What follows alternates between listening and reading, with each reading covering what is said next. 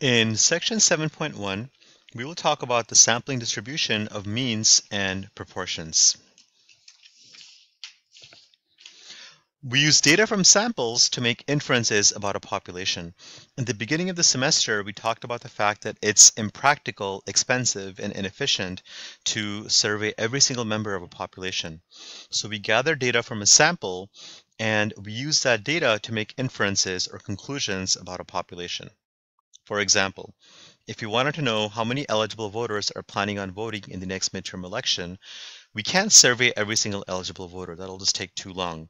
So we will survey a sample. Let's say we survey 1,000 people. We use data from this sample to make an inference about the population, which in this case, all eligible voters. We need a reliable way of estimating a population parameter. Remember, we use data from a sample to estimate the population parameter. So this estimator must be accurate and it must be precise.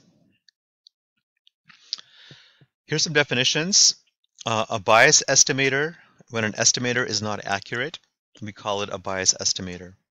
Unbiased, when an estimator is accurate, it's correctly centered on our population parameter of interest, we call it an unbiased estimator. Sampling distribution is the distribution of a statistic. Remember, a statistic is a measurable characteristic of a sample. For example, the sampling distribution of x bar would show all the possible values x bar can take on for a given sample size n. Here's what that means, and I'll explain this more in class. In the previous example, we're looking at eligible voters, so let's say we take a sample of 1,000 people. But we don't just want to take one sample in one part of the country. So we go to a different part of the country, we take a second sample. Now, each of these samples will have a sample mean. So the sample mean of the first sample is x bar. The sample mean of the second sample is x2 bar. And then we take a third sample of 1,000 people, and this will be x3 bar. So we do this a bunch of times. Let's say we do this 20 times. We take 20 different samples of 1,000 people each. So we will have 20 different sample means. Each of the sample will have a sample mean. So the sampling distribution, what we can do is we can take the mean of all these 20 samples. We take all these sample means, add them together, divide by 20. So mu x bar will be the mean of all the sample means. Sampling distribution, by looking at the sampling distribution of a statistic, we can see how good of an estimator the statistic is to estimate a parameter. Here's some notation. Make sure you know this stuff. We will be using it quite a lot. Parameter, remember parameter are measurable characteristic of a population. Mu is a population mean. Sigma is a population standard deviation. Sigma squared is variance. And P is a proportion of a population. X bar. Now, x bar is your sample mean. So if you have one sample, x bar is the mean of that sample. S is a sample's standard deviation. S bar is variance. P hat is a proportion of a sample. Mu x bar is the mean of all possible x bars. So again, let's say we have one sample and we have a sample mean. Then we take another sample, we have a sample mean. We have another sample and a sample mean. And let's say this time we have 50 such samples. If you take the mean of all these different sample means, that will give you your mu x bar. The standard deviation of x bar will be the standard deviation of all these sample means, and n is a sample size. Mean and standard deviation of our sampling distribution for x bar. The mean of our sampling distribution for x bar is equal to the mean of our population mu. So if you take all these different sample means and we took the mean of all the sample means, that will actually equal to the actual population mean. The standard deviation of sample means is the standard deviation of the population divided by the square root of n, where n is the sample size. For a proportion, the mean of all the the mean of all the sample proportions, remember p hat, this is sample proportions. So the mean of all the sample proportions, this is equal to the population proportion. The standard deviation of population proportions is given by this formula, square root of PQ over N. And remember, Q is equal to 1 minus P, where P is a population proportion. Center limit theorem. For us to be able to apply this concept and make inferences about the population, we need the distribution of sample means to be approximately normal.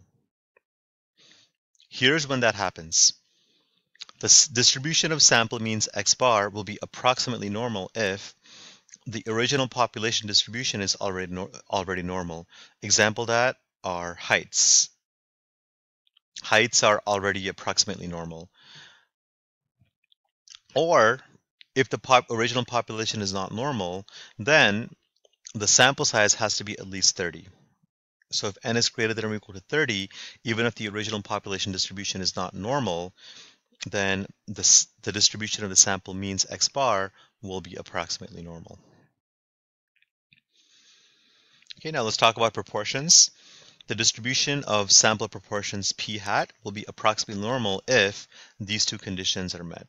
Remember, n is sample size, p is the population proportion. We'll talk more about this later on. Here's an example. A population has a population mean of 30 and a standard deviation of 2.5, and it's slightly skewed to the right, so the original population is not normal. If the sample size of n equals 40 is randomly selected from this population, what is the mean and standard deviation of sample means? Well, first of all, we have to determine the shape of the distribution of sample means. So if n is greater than or equal to 30, then the distribution of our sample means will be approximately normal. In this case, our sample size is n equals to 40, which is greater than or equal to 30. Since that condition is met, we can say that the sampling distribution of our sample means is going to be approximately normal. Now let's look at the center, or the mean. Center is the mean. The mean of our sample means is equal to the mean of the population, and the population mean is 30. Now let's look at the standard deviation. The standard deviation of our sample means, is equal to the population standard deviation, which is 2.5, divided by the square root of n is 40. So 2.5 divided by the square root of 40, this will equal to 0.395.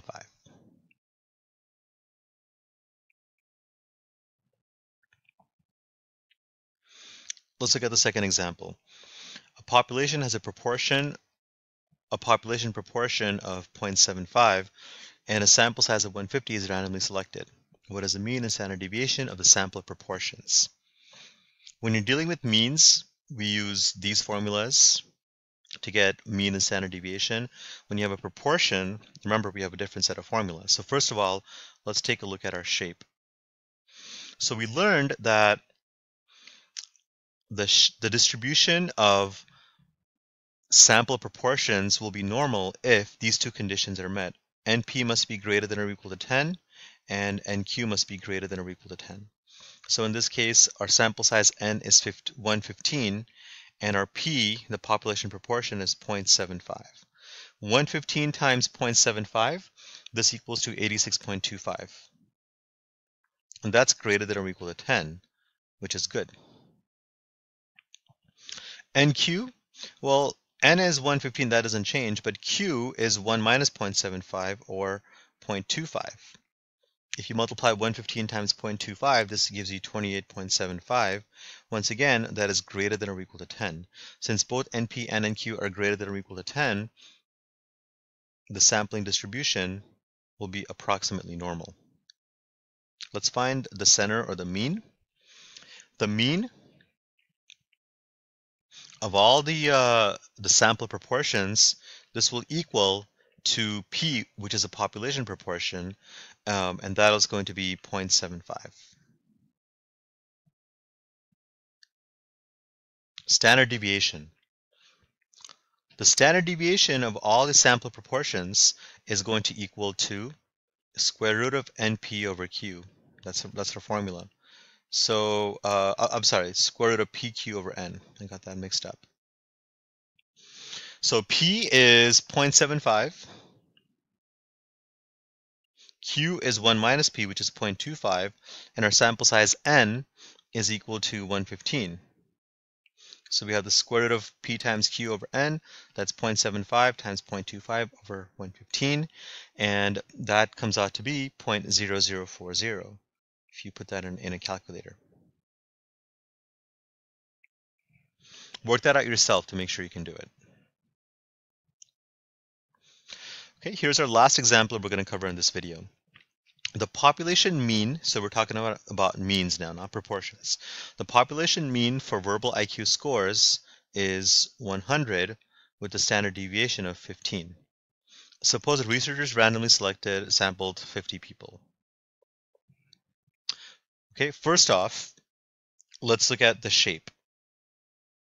Okay, since n equals to 50, which is greater than or equal to 30, our shape will be approximately normal. So that's good. That takes care of that requirement.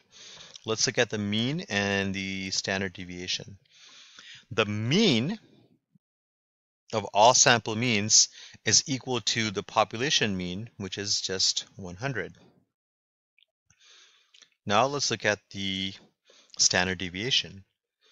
The standard deviation of all sample means is equal to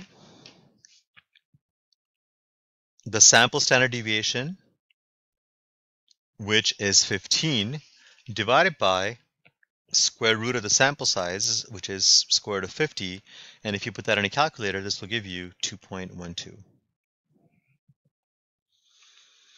Now let's take a look at this.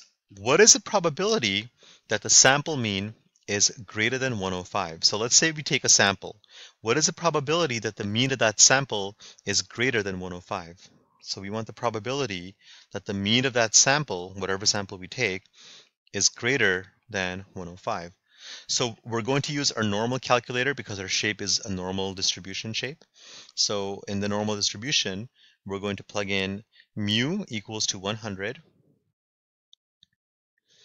Our standard deviation, so the mean of all the sample means is 100.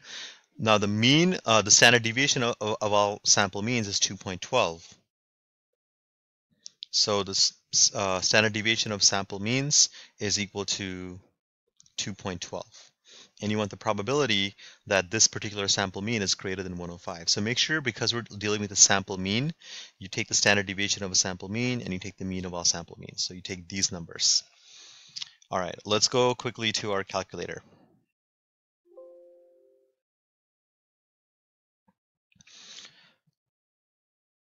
So in our normal distribution calculator, we're going to put our mean as 100.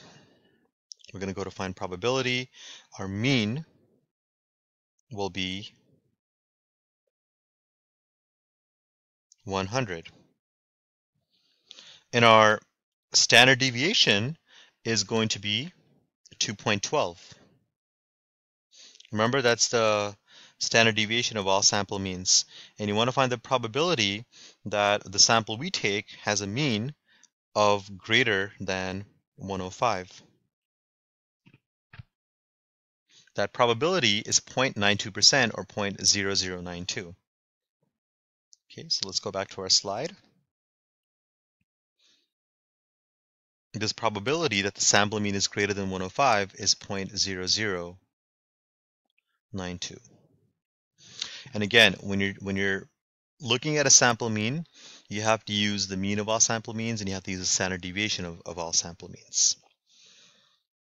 Okay, so let's have you guys do this part C and D. What is the probability that the sample mean is less than 92? What is the probability that the sample mean is between 97 and 106? And we will go over these answers in class.